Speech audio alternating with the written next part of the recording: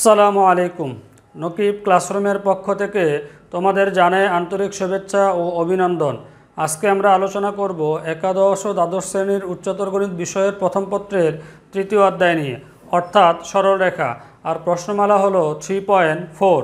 প্রশ্নমালা 3.4-এর আজকে আমি আলোচনা শুরু করব 7 নম্বর কোশ্চেন দিয়ে। কোশ্চেনটি স্ক্রিনে দেওয়া আছে, তুমি স্ক্রিন থেকে কোশ্চেনটি দেখে নিতে পারো। তাহলে শুরু করা যাক প্রশ্নমালা 3.4-এর 7 নম্বর কোশ্চেন। এখন খেয়াল করো, এখানে আমাদেরকে যেটি বলা হচ্ছে যে ABC তিনটি স্থির বিন্দুর স্থানাঙ্ক যথাক্রমে A0, -A0, C0 এবং P বিন্দুর স্থানাঙ্ক x, y একটি চলমান যেন PA² + PB² = 2PC² হয়, তবে P বিন্দুটির সঞ্চার পথের সমীকরণ নির্ণয় করো। দেখো, এখানে 4টা বিন্দুর স্থানাঙ্ক দেওয়া ছিল, সেই 4টা বিন্দুর স্থানাঙ্ক আমরা এখানে লিখে রেখেছি। আর এখানে আরও একটা শর্ত দেওয়া আছে, সেই শর্তটা আমরা লিখে নিচ্ছি। শর্তটা হলো PA² + PB² = হলো 2PC²। এই শর্ত দিয়ে আমাদেরকে বলা হচ্ছে P বিন্দুটির সঞ্চার পথের সমীকরণ বের করতে হবে। তাহলে আমরা এখানে সূত্র প্রয়োগ করতে পারি, বা দূরত্বের সূত্র এখানে বসাবো। PA, তাহলে A থেকে P মাইনাস হবে, আমরা লিখতে পারি হচ্ছে A - x, A সূত্রের -x² প্লাস, তারপরে হলো এটা মাইনাস হচ্ছে এটা y হবে, তাহলে 0 - y²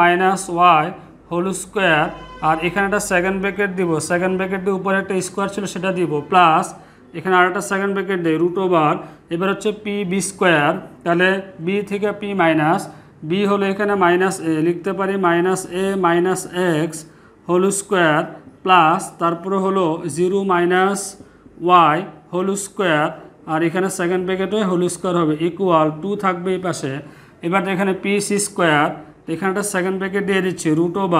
C থেকে P মাইনাস হবে, তা লিখতে পারি আমরা C - x² প্লাস, মানে এটা মাইনাস এটা, এবার 0 -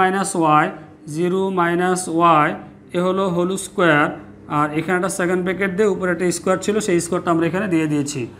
বা এখন যদি আমরা ক্যালকুলেশন করি, এখানে √² কাটাকাটি যায়, এটা থাকতেছে আমাদের A - x² প্লাস, এখানে হবে 0 - y মানে y-এর উপর স্কোয়ার আসে আর মাইনাস থাকার কারণে এটা প্লাস হয়ে যাবে, তাহলে স্কোয়ার থাকার কারণে এটা হয়ে যাবে প্লাস, তাহলে y² প্লাস এখানেও সেম √² চলে যাবে কাটাকাটি করলে, আর এখান থেকে একটা মাইনাস আমরা কমন নিতে পারি, তাহলে এটা হচ্ছে আমাদের x + a, এখানে ফার্স্ট ব্র্যাকেট দিয়ে সেকেন্ড ব্র্যাকেট দিয়ে এই যে উপরে স্কোয়ার ছিল সেটা বসিয়ে দিব, প্লাস এখন এটা হবে 0 - y মানে -y আর মাইনাসের উপর স্কোয়ার থাকার কারণে এটা যাবে প্লাস, তাহলে হচ্ছে এটা y² = এখানে √² চলে যাবে, এখানে থাকতেছে আমাদের C - x² প্লাস এখানেও সেম এটা হবে y², এটা সেকেন্ড ব্র্যাকেট দিয়ে আবদ্ধ করে দেই। বা এটা সূত্র হচ্ছে আমাদের A - b² বসিয়ে দিয়ে square minus 2 × a × x plus x² plus এটা হলো y²। এখন দেখো মাইনাসের উপর স্কোয়ার, এই মাইনাসটা প্লাস হয়ে যাবে আর এটার উপর স্কোয়ার হবে, এটা আবার সূত্র হচ্ছে A + b²। এটা সূত্র বসায় x² plus 2 × x × a plus a² plus এখানে হলো y² = এবার এখানে 2 যা আছে রেখে দেয়, এটা সূত্র হচ্ছে আমাদের A - b² সূত্র বসাতে পারি c² - 2 × c × x plus x² আর প্লাস হলো y², এটা ফার্স্ট ব্র্যাকেট দিব যেহেতু 2 সামনে গুণ আকারে আছে।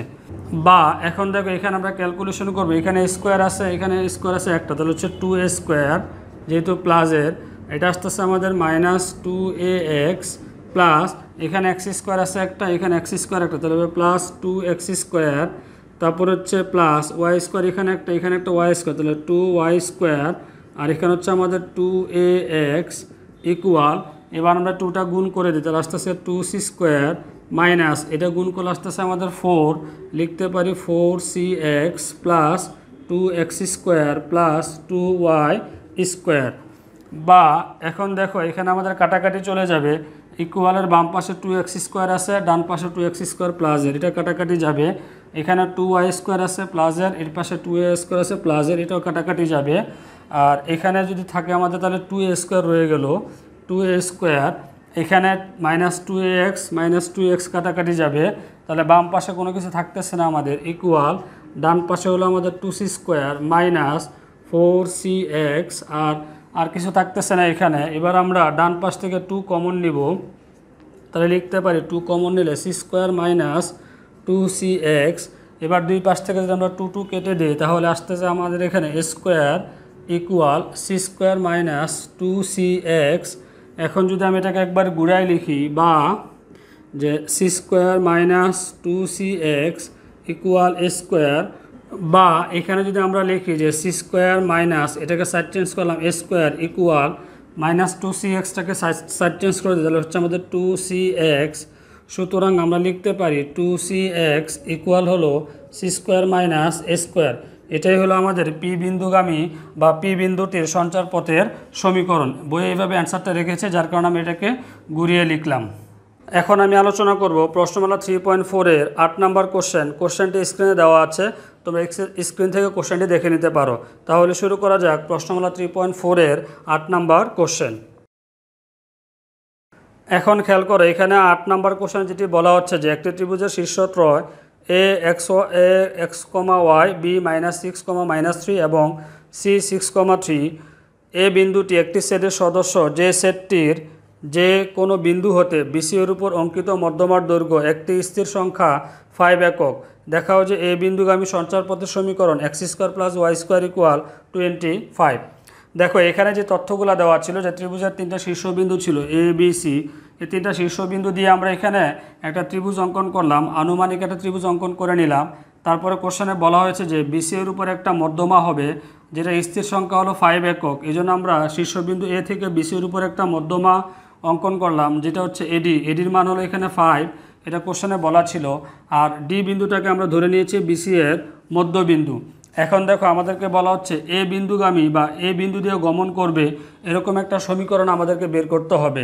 ফার্স্টে তাহলে আমাদেরকে যে কাজটা করতে হবে, ডি বিন্দুর স্থানাঙ্কটা বের করব। তাহলে আমরা লিখতে পারি যে ধরি বিসি বাহুর মধ্যবিন্দু ডি, সুতরাং ডি বিন্দুর স্থানাঙ্ক। এখন দেখো যেহেতু ডি বিন্দুটা বিসি বাহুর মধ্যবিন্দু, তাহলে মধ্যবিন্দুর স্থানাঙ্ক যে সূত্র ছিল আমাদের যে x1 + x2 বাই হচ্ছে 2, y1 + y2 বাই হচ্ছে 2, ওই সূত্র প্রয়োগ করব। তাহলে এখানে x1 হলো এটা x1 y1 x2 y2, তাহলে আমরা লিখতে পারি -6 + 6, কারণ এই -6-এর সাথে এটা যোগ হয়ে যাবে, বাই হলো 2, এবার হচ্ছে y এর অংশ, এখানে -3 প্লাস এখানে হবে 3 ডিভাইডেড বাই হলো 2। এবার যদি এটা ক্যালকুলেশন করে আসতে সেখানে -6 + 6 উপরে 0, 0/2 মানে 0, এখানেও সেম 0 হবে 2, এটা মানে হলো 0। এটা হলো আমাদের ডি বিন্দুর স্থানাঙ্ক। এখন দেখো আমাদেরকে যেটি বলা হচ্ছে যে স্থির সংখ্যা হলো এডি = 5 দেওয়া আছে, তো আমরা লিখতে পারি এখন শর্ত মতে এডি = 5, বা এবার দেখো এ থেকে ডি এর দূরত্ব বের করব। তো এখানে যেহেতু ডি এর স্থানাঙ্ক 0, 0 আমরা পেয়েছি, সেই স্থানাঙ্কটা আমরা এখানে বসিয়ে দিই 0, 0।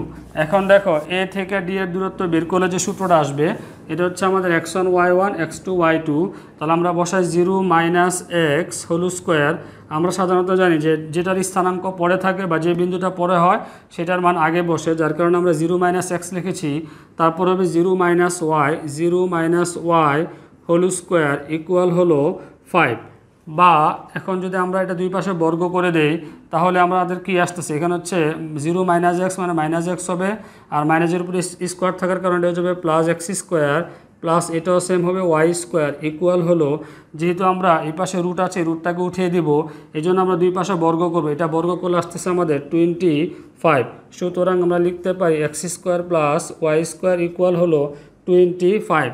এখন দেখো কোশ্চেন আমাদেরকে যেটি বলা হচ্ছে যে প্রমাণ করো যে এ বিন্দুর বা দেখাও যে এ বিন্দুর সঞ্চারপথের সমীকরণ x² + y² = 25, তার মানে আমাদের প্রমাণটা হয়ে গেছে। তাহলে লিখতে পারি আমরা শোড বা দেখানো হলো।